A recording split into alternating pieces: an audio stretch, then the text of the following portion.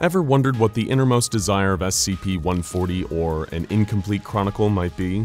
Foundation researchers took a photo of SCP-140 while it was at rest inside of its vault, and this was the result. A number of ornately dressed women look on with approval at an assortment of human corpses impaled on stakes. Said corpses include civilians of multiple ethnicities, soldiers dressed in the military uniforms of a number of countries, and Foundation, Global Occult Coalition, and Horizon Initiative operatives. Background buildings are gray and appear to be made of basalt. This is certainly one wish we can all hope never comes true.